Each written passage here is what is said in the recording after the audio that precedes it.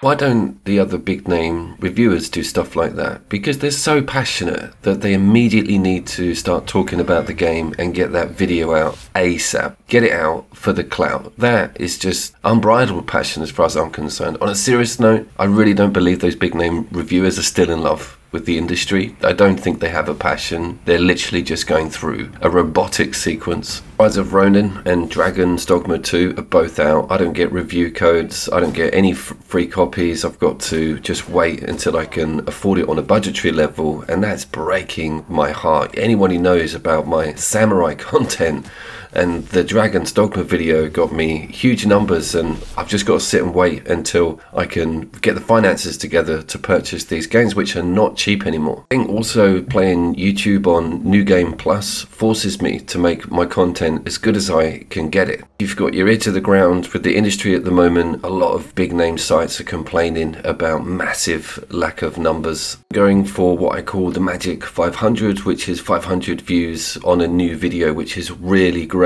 as a performance for me. You see channels at the moment, 1.5 million subscribers, moaning about the £10,000 they get in a month not being enough. And every time I start moaning about my numbers, I start feeling for content creators that I know that put in just as much effort as me and don't even pull in the numbers that I get. An intro like that also gets rid of the casuals, so it's just us Outer Wilds fans. The game's called Outer Worlds. I'll find you. Incoming, Captain! So a little bit like the DSX situation, this is on Epic Store for absolutely nothing, and they've bundled in both of those DLC packs. Now the Gorgon one was paid and something that I loved the look of, but never wanted to commit financially to it. So it's a really great opportunity, but you do have to go from the start of the game. It's a level 25 entry point, but there's a few things you can do to speed that up. I went in at level 17 and just about managed things. The reason I was attracted to Gorgon is it's blatantly a new looking planet, and I want to see some new enemy variations, particularly in the monsters, and we do see some. There's not enough, and the DLC was a little bit of a letdown, but it didn't cost me anything, so it was a joy to be able to finally look at it and to go through this game at 60 frames per second at 1080 and have it on those high settings. There's another even higher notch, but if I can't afford a copy of Rise of Ronin, I very much doubt a graphics card's in order.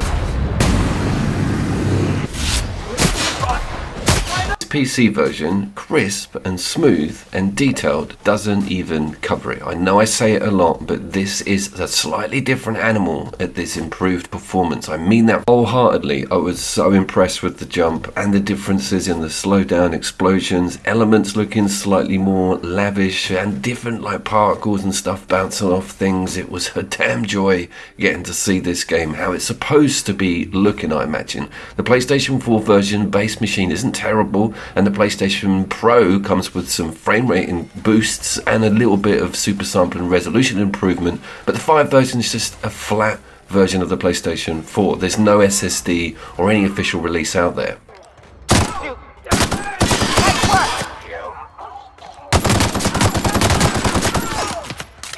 One of my major complaints with the base game is the lifts and load screens, and placing NPCs that you need to interact with behind multiple load screens, making you backtrack and converse with individuals on the other side of this damned linear map system, which it tries to play off as an open galaxy.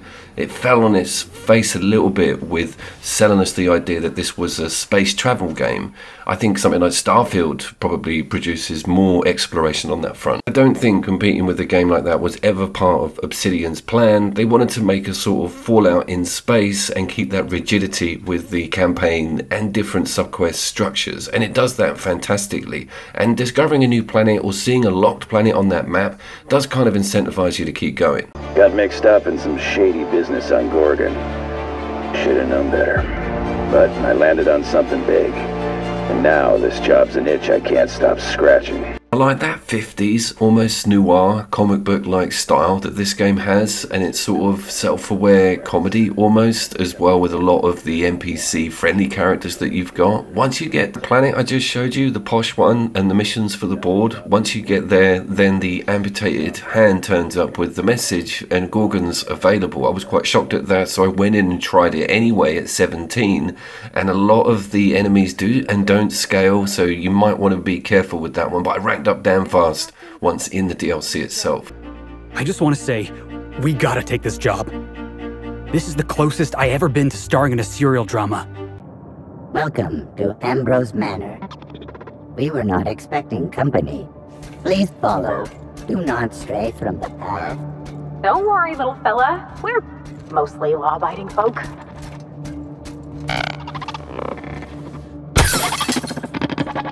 Gotta admit, that was kind of funny. The idea of that manor, the estate, the sort of haunted house angle, even House on Haunted Hill with the architecture and 50s deco, I kind of loved it. And I liked the introduction to a lot of the new characters as well. And it's also got an embedded mystery. This is not an out-and-out monster annihilation fest as much as I wish it was. It's got quite a lot of intrigue in it, and I was genuinely pulled in by some of the 2 opening quests that it gives you. You immediately split, and one of them involves, get this, going back into some lifts and looking at load screens on planets you've already been to.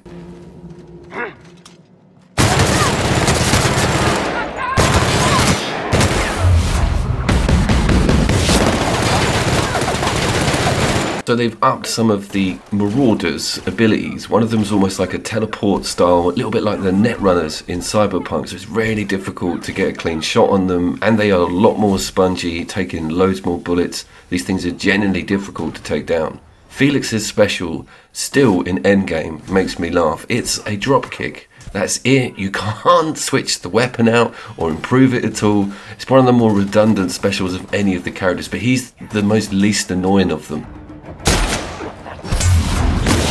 Also the first time it actually died as well. Getting to this DLC at the lower rank meant I was pretty much swamped a lot of the time, and not that you run out of health vials, it's just that you forget to take them, things get too hectic, a window doesn't open, and the next thing you know you're looking at a load screen in a lift.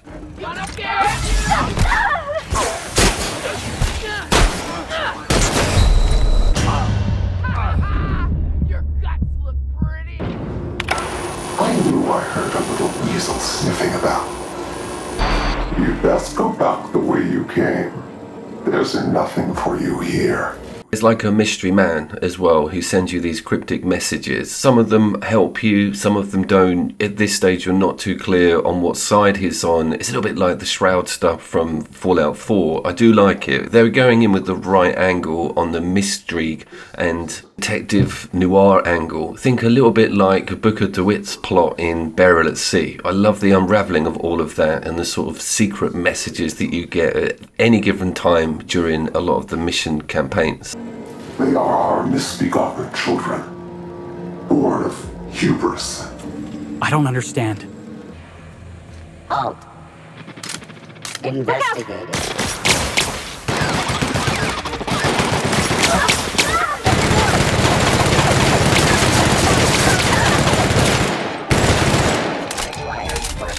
Heavy weapons reload perk. Hot damn. This game is quite good to play once you've got your character up and running and you've chosen a sort of direction that you want to go in. I did miss the amount of points that you get to spend on your abilities in this game is crazy. You almost have too many. You're like 10 every time you rank up, and you end up spraying stuff that you're not even sure you're going to need. Then you go into a conversation and you realise you've got the rank of a simpleton and you have to go back and pump it all into speech. We've all been there. Hey, you serious? So what else stands out other than the sort of up to marauders? You've also got some elements applied to the giant ant beast queen things, which may be frost or something even more horrific, and that also ups the resistance to a lot of equivalents that you've got on your side, and they are, again, as mentioned before, just a lot more bullet spongy. You're going to need bigger weapons. You're going to need Felix's kick 24/7.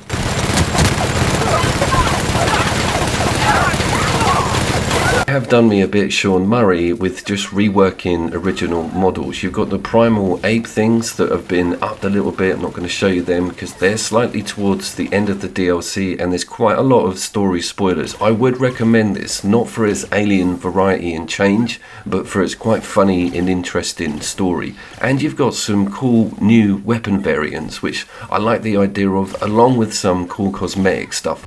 Anyone else feel like the walls are almost leaning in?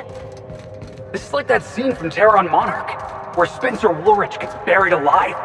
Not as linear as I imagined. There's some secret caves around. That map is a bit of a head doer. It will take you the longest route to something that seems to be the closest. They put mountains right in between compulsory point A and compulsory point B. But my angle is that you still are greeted with some newer looking environments, and then you've got these cool new enemy variants thrown in. It does feel quite fresh.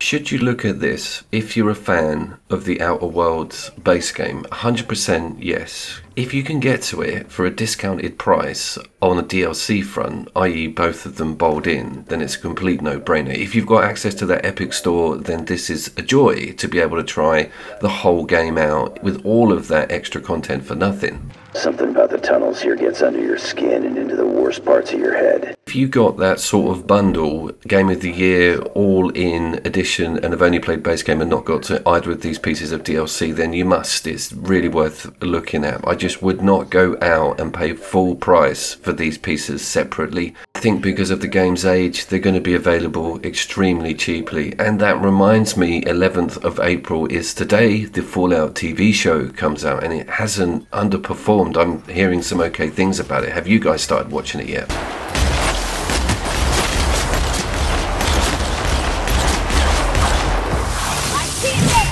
Having a bit of a sci-fi weekend over here at Couchcoop headquarters with Dead Space 2 getting a look at on Saturday. Memories of the game are not unpleasant. The third one was a bit of a nightmare. We're very much looking forward to putting that under the microscope because again it's going to be on the PC and I'm going to be running it at better specs to what I remember it looking like, I think, on the Xbox 360. Also, like, remake rumours flying around about it, then they've been quashed, so I'll get some clarification on that.